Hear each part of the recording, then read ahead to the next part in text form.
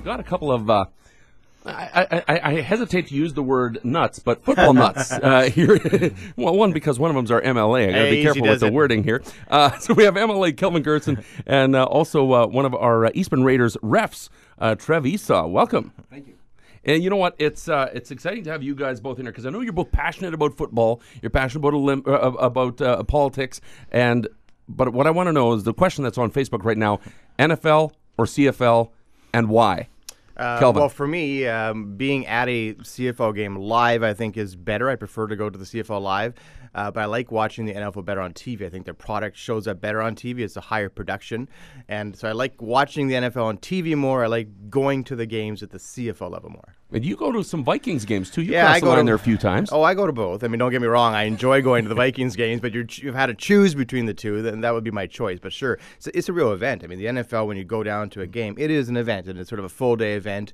And so there's a lot of experience involved with it as well. But so is the CFL, and particularly in Winnipeg. I mean, despite what the Bombers are going through. Well, we'll get to the Bombers. But the fan base has been there. I mean, the fan base has been there through thick and thin, and more thin than thick. But it's a good experience with the Bombers. Whoa, the cheap shots are starting already.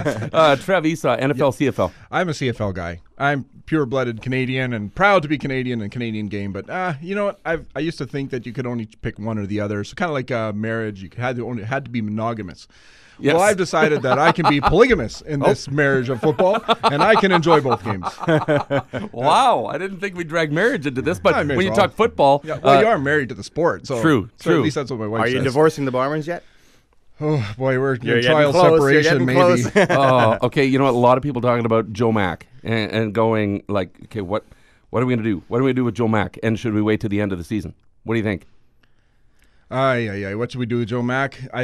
I was earlier in the season on the side of he need to keep him. He's brought in a lot of good players.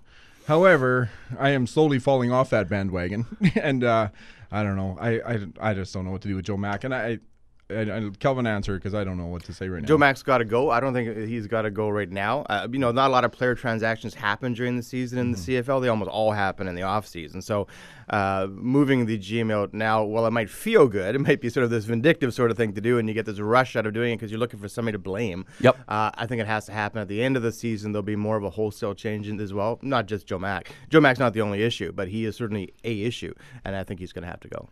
We'll talk more with Kelvin Goertzen and Trev Esau after Jarvis Church, Lover's Kiss on Mix. And we're talking Bombers and what we need to do to fix this. I know Kelvin already raised some Joe Mack supporters' dander by saying, fire Joe Mack. But a lot of people are on your side with that.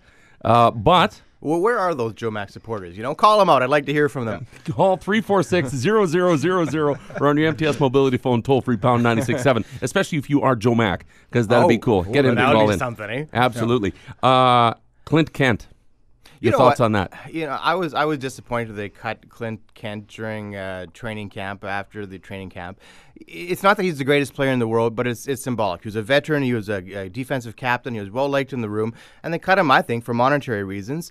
And now they're struggling because they don't have enough veterans. The coach said yesterday, well, we're struggling because, we don't have enough veteran leadership. Well, you cut the veteran leadership. Whether it was this coach or the previous coach or the GM or the board of directors or I don't know who else is in charge.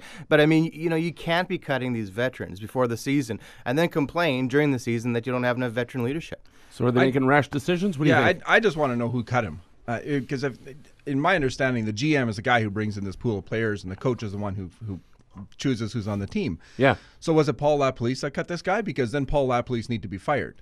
But Tim Burke's comments yesterday was a team decision. Well, so there's nobody taking ownership of this thing. If it was Paul LaPolice's decision, throw him under the bus. He's already under the bus, driven over a few times. May as well just keep him. It's a big bus. Yeah, it's still rolling. Keep it going. So you think it's a matter of the owners kind of trying to do the coach's job? Something's going wrong with the leadership in that team. And that's evident throughout. And cutting leadership, cutting veterans, something's going really wrong there. And really Trevor's point, it goes to the structure of this team. Who is in charge? You've got a president of the board, you've got a GM, you've got a coach, and you've got a football team that owes $80 million on a stadium that they might get into next year.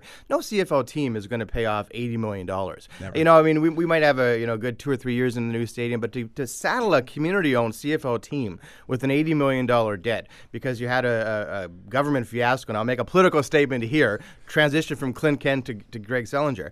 But, I mean, you cannot saddle a CFO team with an $80 million debt and expect that they're going to be successful on the field and maybe even off the field for 20 years. And it's ridiculous. Do you think the pressure of that debt is going to force them to make more rash decisions? Oh, I mean, you can see what it's making rash decisions off the field when they go through policies of, you can't bring in a bottle of water, you can't bring in a chocolate bar because they want to sell the chocolate bar to concession stands. That's driven by revenue. That's driven by revenue. So if they're making those decisions based on chocolate bars, I can't help but believe they're not making those decisions based on football players. We'll talk more with Kelvin Goertzen and Trev Esau in just a moment. Buck Pierce going to be back in action on Friday. Will Buck Pierce be the knight in shining armor? Is this going to save the day? Trev? He will not save the day. He is not proven to be a good quarterback. He'll carry the team on his shoulders, but the over-under is that he'll be 23 minutes before he's out with another injury. Kelvin? I love Buck Pierce. I think they're going to win on Friday because of Buck Pierce. The problem is that your quarterback has to be on the field to make a difference, and he can't stay on the field consistently enough. So he's not the long-term solution. He's probably not even the short-term solution. I might give him more than 23 minutes, but it's not the long-term solution.